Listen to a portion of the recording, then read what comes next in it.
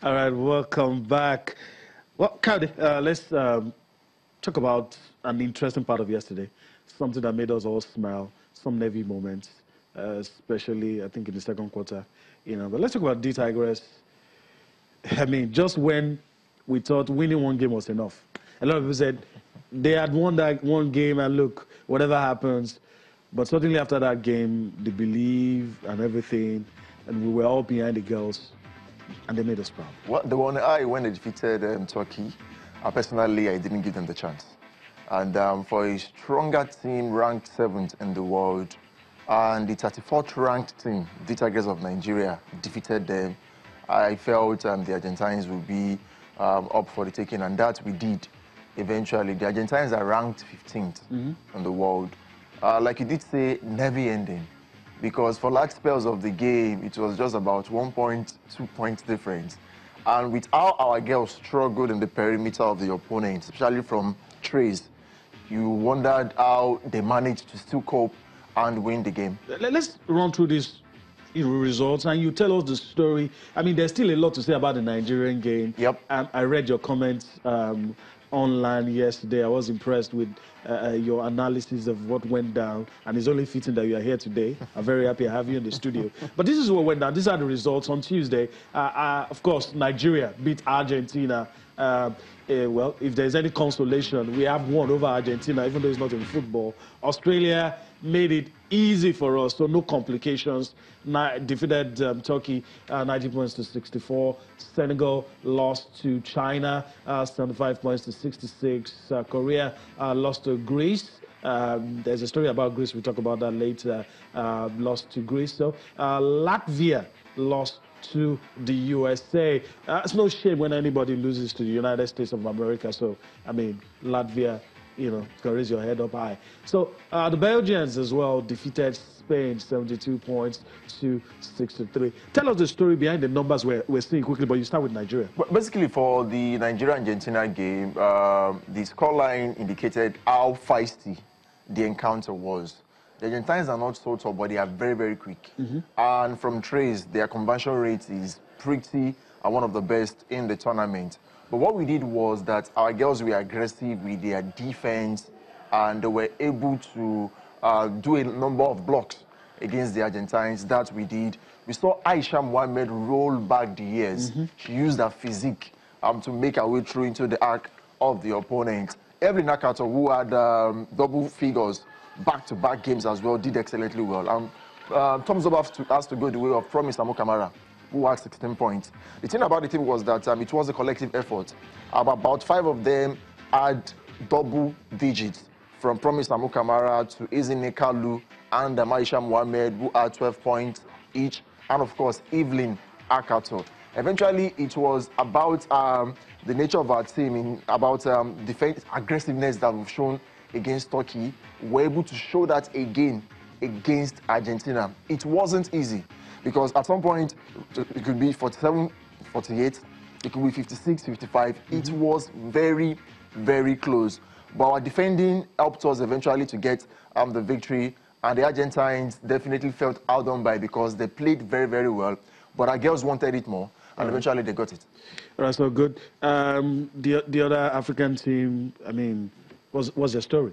Well, for Senegal, they won their first game, their first group game against Latvia. But yesterday, it was about not giving what you don't have. Yeah. They gave their best, but it just wasn't good enough on the day when they lost 66-75. But in a way, maybe they might just manage in their qualification game to get to the quarterfinals, just like Nigeria will be taking Greece. Well, let's talk about that one. A lot of us, and I say that with all, with all humility, a lot of us thought, a lot of us nearly misinformed people. A lot of us thought that with that victory we were through to the quarterfinals. Well, it's quite different in basketball. The way it's done, we have 16 teams. The top teams from each group will automatically qualify to the quarterfinals.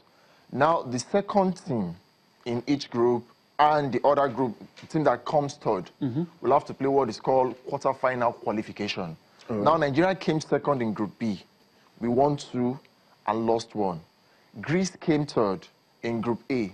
They lost to Canada and France, but defeated Korea. All right. Now we have to play to qualify for the quarterfinal, which is about bringing up competition. The competitive edge in basketball is quite high because even teams who fail to make it to the quarterfinals will still play classification games. For placing. For placing. So that's how it's done in basketball. Now we have to take on the Greeks, who, in my opinion, are not as strong as the Turkish or the Turks and the Argentines.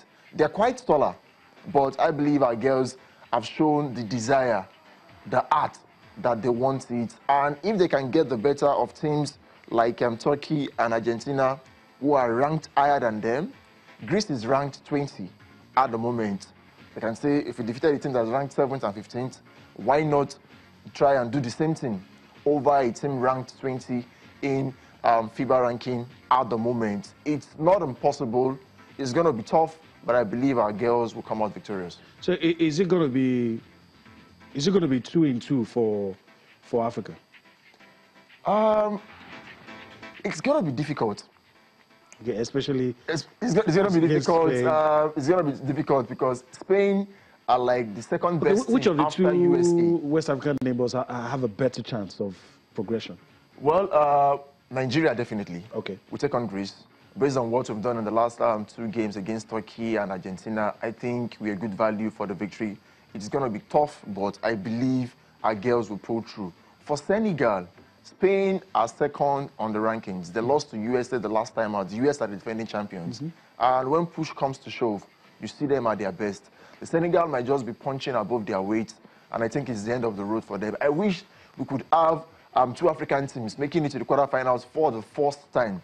Nigeria already broke a record because we won back-to-back games in the group stage like never done before.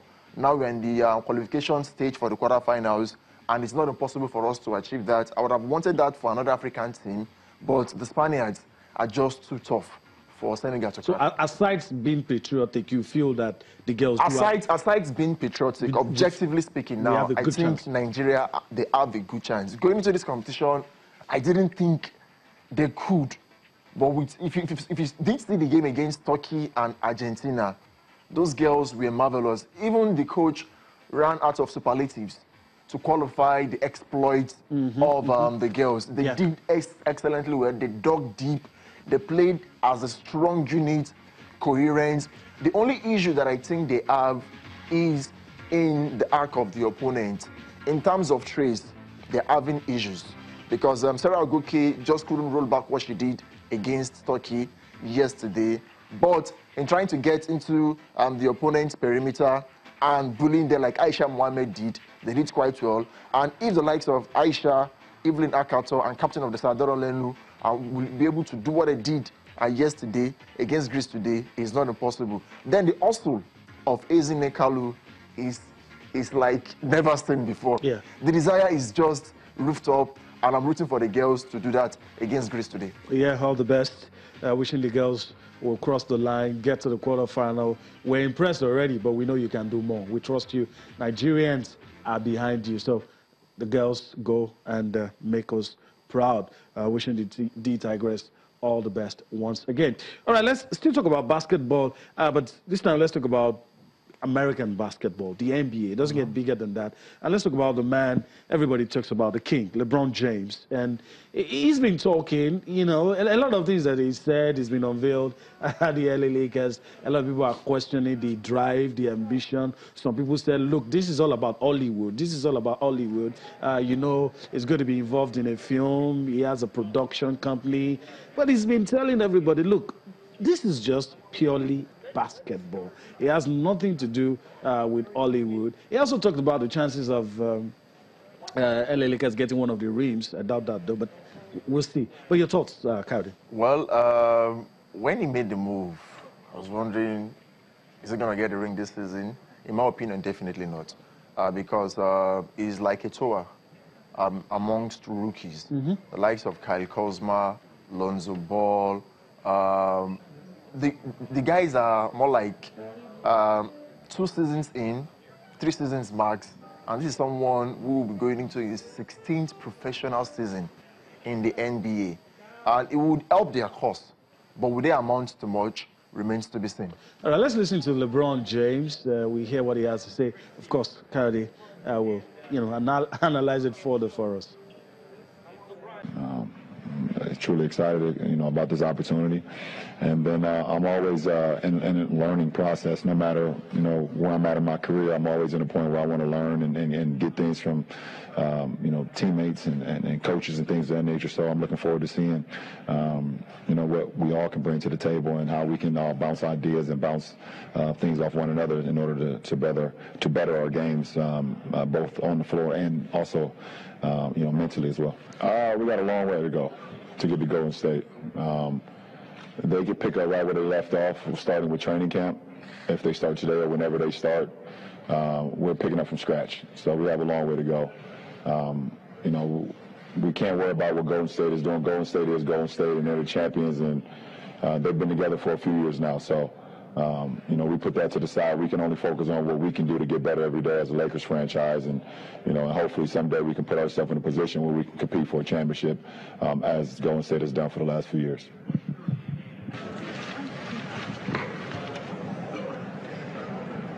All right, Kaidi, listening to him, we have to be quick, with this because we're about to go on a break. But it seems to me, I may be wrong, but it seems to me that he's admitting that, well, these guys are not championship level yet.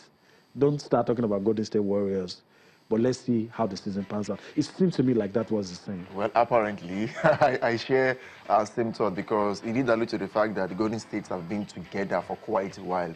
Now they added Boogie, the Marcus Cousins, that's making a good team better. They already have Steph Curry, Klay Thompson, Kevin Durant, Draymond Green, Andre Iguodala. Now you added Boogie.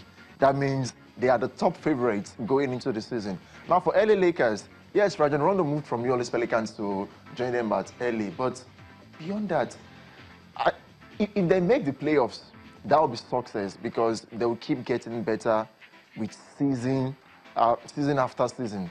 But this season, let's see how far they can go, but not to vie for the NBA championship. You're saying that with a bold face, they can win? They can't. Not this season. Okay, so for you, making the playoffs will... Making the playoffs will be success, going by the fact that... Conference finals, maybe? Well, even if they don't make the conference final, just make the playoffs, because it's not going to be easy in the West. You have the Golden State Warriors, you have the New Orleans Pelicans, you have the Houston Rockets, who look like they want to just match up with the Golden State. Now, Carmelo Anthony left, what's it called now, the club with Russell Westbrook, and now he's with them at Houston Rockets. It means that CP3 and James Harden will combine, as well as Clint Capella. Wow. Now in the West.